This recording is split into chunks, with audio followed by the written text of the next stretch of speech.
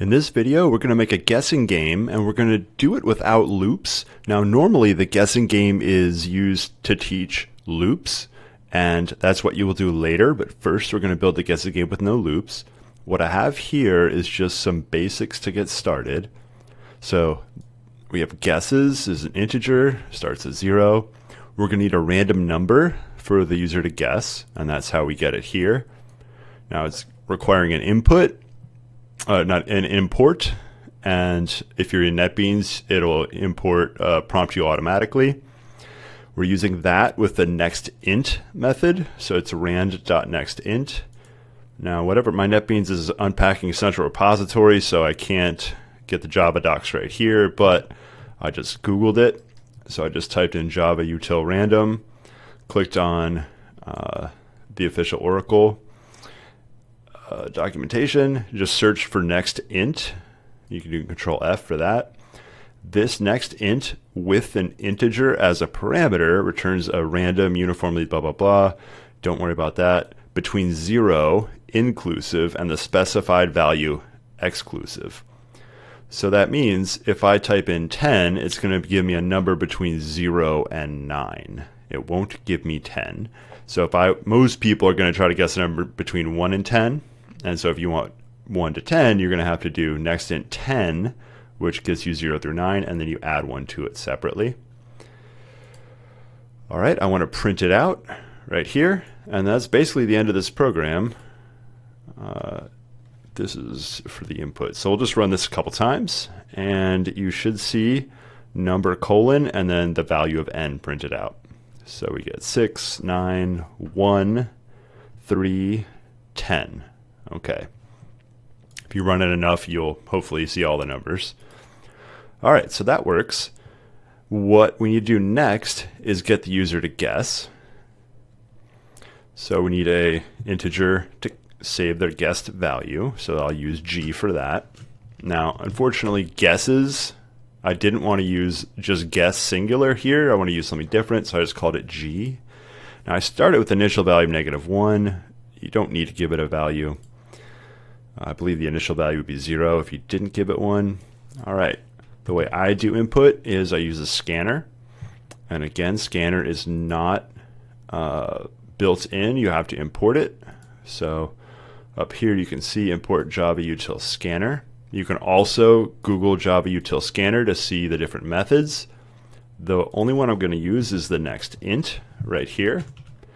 Now if I run this, it looks like it's stuck. What's happening, it's trying to get an input. It's waiting for me to type something like 4, and then it's okay. So before that, you need to sout, S-O-U-T tab, if you're in NetBeans. So enter guess between 1 and 10. And I usually try to go colon and then a space at the end of these. And then we'll sout G, the value of G. All right, we'll give this a run. Between, all right, we'll go 4. All right, so printed out 4, so that's good. Between. All right, I also don't like the new line at the end of this, so if you notice when I ran it, the cursor is below where I'm expecting it to be as a user. So this one, instead of println, I like to just do a print right here. You do need to stop it if, or you can just type in a number, or you can type in a letter and get an error. Don't worry about that. That's called an exception. All right, so now it looks the way most users are expecting.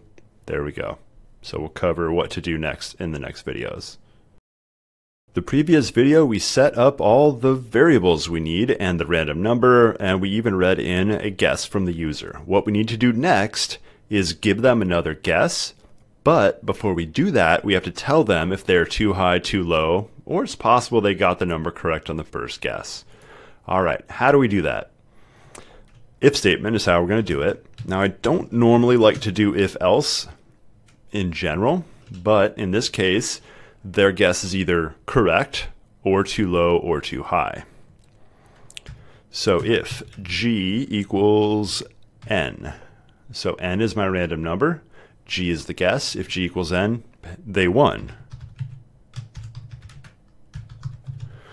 One other thing, probably right after they guess, I should add 1 to guesses.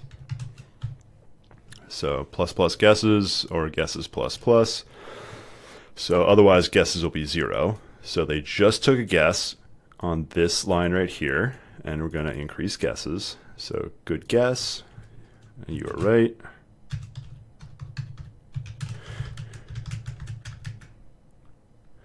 So you got it in guesses, tries. All right, so if they get it correct, it'll tell them good job. You could do return, or you can do system.exit, and I believe 0 is a good status to exit. What is wrong with this? Oh, unreachable statement. So you can either return or you can do system exit. I'm going to leave a return in there because you need to end the program, otherwise it's going to keep going. All right, so that's if they're right. Now, if they're wrong, else if, all right, G less than N. All right. Your guess is too high. No, your guess is too low.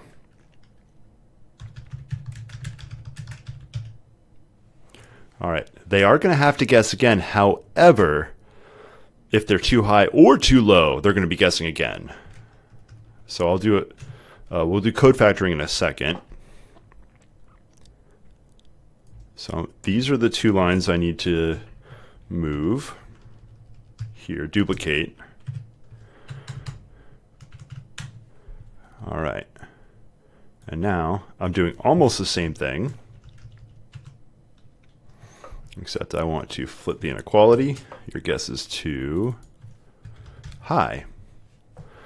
1 in 10. Okay, so this should let them guess a second time if they're not right.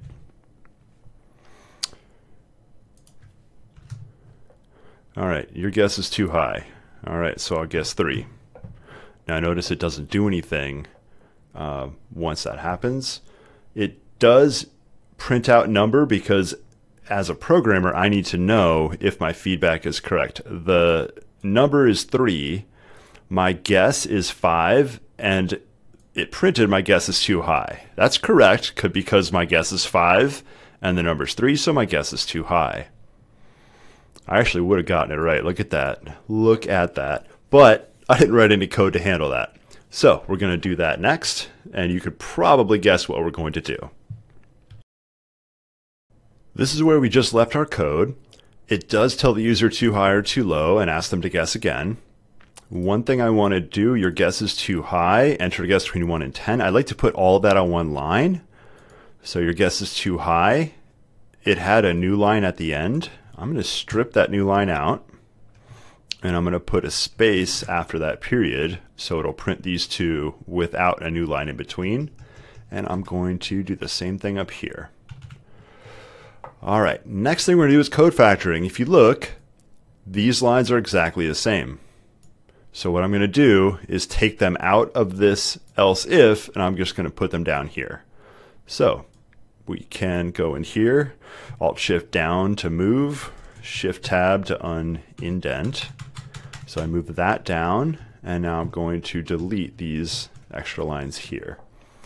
All right, so the only difference is if G is too low, it prints out your guess is too low. If G is too high, it prints out your guess is too high. Either way, prints out enter your guess between 1 and 10, boom, and input that in. Okay, so what are we going to do next? The same thing. Control-Shift down is how you duplicate. And we'll zoom out a little bit so you can see everything happening here. We have the same thing here twice. Now notice that because I use the variable guesses, I better do plus plus guesses. So I have the right number of guesses. I might as well do that here. All right, we'll run it now. I believe if we get it in 2 shots, it'll work. All right. My number's too low. What should I guess? I'm thinking 9. Good guess. I'm very good. All right, I got it in 2 tries. Okay, and that is correct. I took 2 guesses and I got it. We're going to run it again. All right, now I'm not going to guess 5. Something tells me that's too easy. All right, guess is too high. So let's guess 3. That's lower. All right, it is too low. So if you look, there's actually a 3rd time that we input a guess, but we don't do anything with it. All right, so we're going to wrap this up. We're only giving them 3 guesses in this particular game. So what we're going to do is just duplicate what I've highlighted. Control-Shift down, Alt-Shift down moves it. All right, so here, good guess, you got it in guesses tries. Okay, so that'll tell them if they're successful. If they're not successful, at this point, I don't care if it's too high or too low. It's just wrong. They're not going to take another guess. So we'll just say you lose.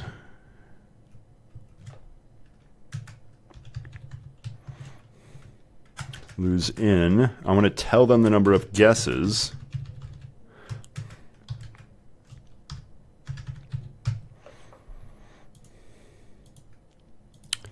We need a plus there. All right, so this should work.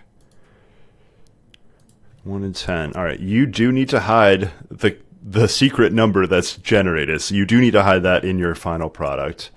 Guess is too low. All right, I'm gonna guess 7. Guess is too high. Enter guess between 1 and 10. All right, let's too low. Let's just pretend like we didn't read that. 9. You lose in 3 tries. Perfect. All right, I don't need to print out this guess anymore. That's way up here. There we go. We're going to take that out. We don't need that. All right, run this one more time. 5, too low. 8, too low. Let's go with 10. Boom, good guess. Congrats, you got it in 3 tries. All right, so this guessing game works as long as you get it in 3 or less tries. It's going to fail, or you're going to lose if you don't get it in 3 tries. Now, your assignment is to rewrite this so that it uses a loop. And typically you give the user, well, we'll talk a little more mathy in the next one, but you give them more than 3 tries, maybe 4, 5, 6.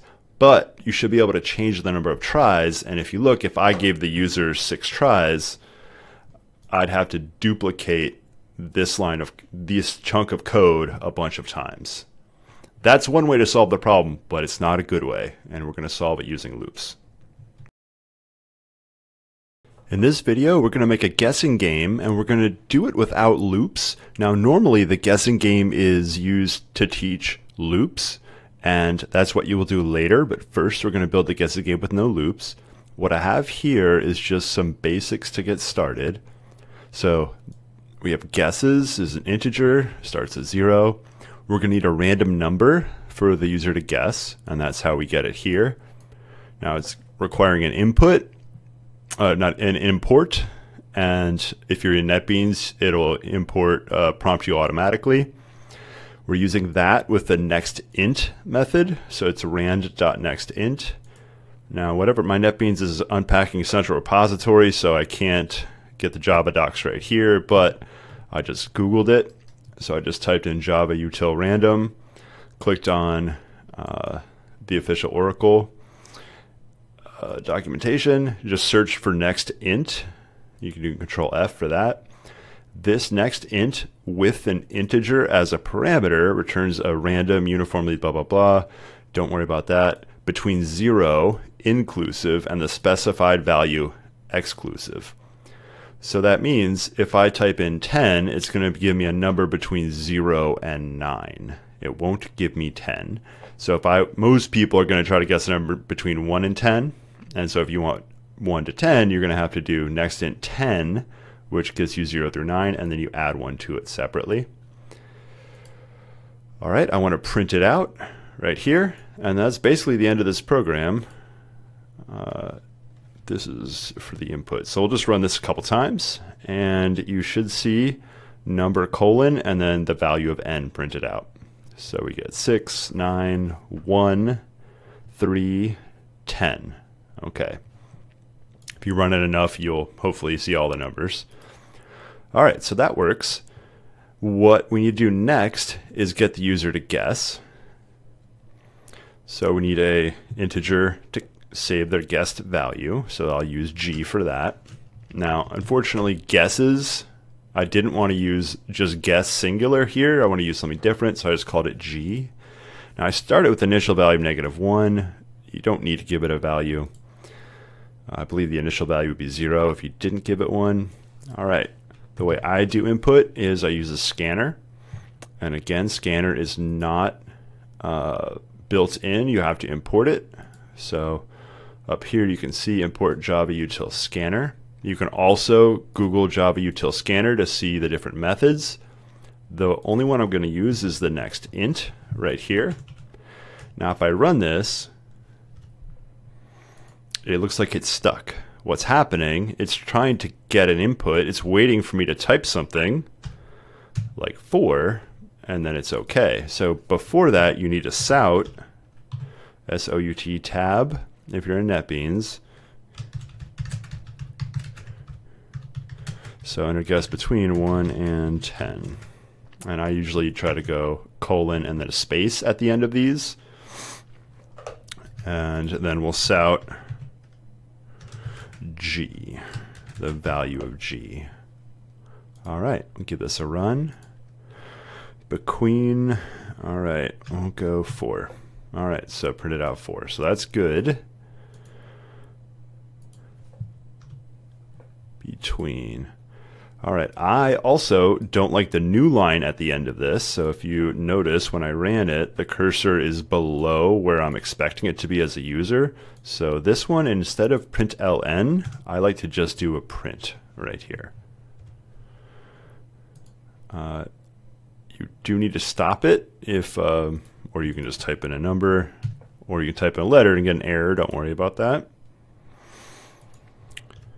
That's called an exception. All right, so now it looks the way most users are expecting. There we go.